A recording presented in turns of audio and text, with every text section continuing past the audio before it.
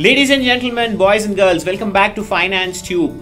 Our journey with Mr. Rishi continues on this episode, and today I am going to pick his brain on the L&D side of his career.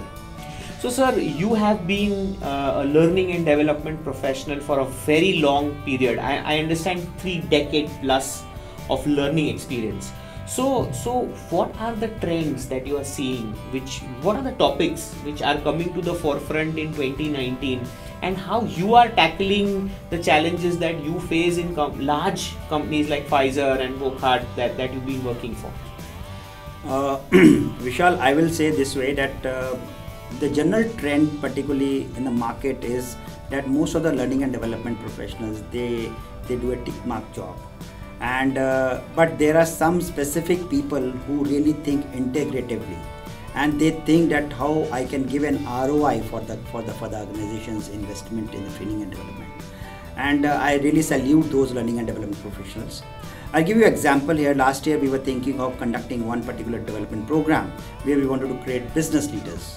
Now the target audience was sales managers or general managers of general category.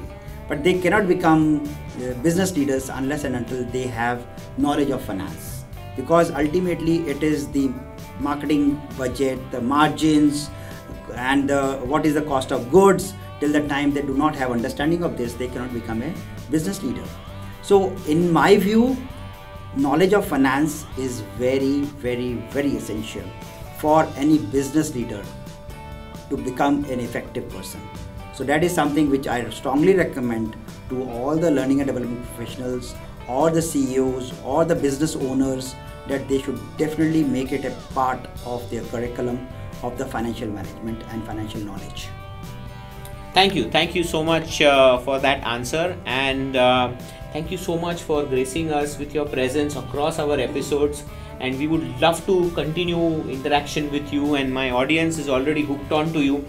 In fact, a few of the comments that have come in, they have said that where is your YouTube channel, so you should start a YouTube channel so that you are able to give this more wonderful digital strategy knowledge to our audience who are corporate professionals, business owners, students. They are all very excited because they say that 2019 is the year of digital. So thank you so much for being in the year of digital with us. And just wanted to add here, Vishal, that my YouTube channel is there. It is Jagmohan Rishi, and there is a specific series called Dino Bites, which is on my book Are You Digital Dinosaur? So you can subscribe to it if you like it, but I'm sure you will subscribe to it. I've already subscribed to the channel while we were talking. So friends, here we have I have a fellow YouTuber with me now, and I'm so happy about it. So please subscribe to his channel. It's called Jagmohan Rishi, and don't miss out to press the bell icon, because then every week you will continue to get his Dino Bites. Thank you very much for tuning into this episode, and let us continue to learn more. We continue to interact with Mr. Rishi in our upcoming episodes. So stay tuned and watch this space. And if you haven't subscribed, subscribe to our channel now, Finance Tube.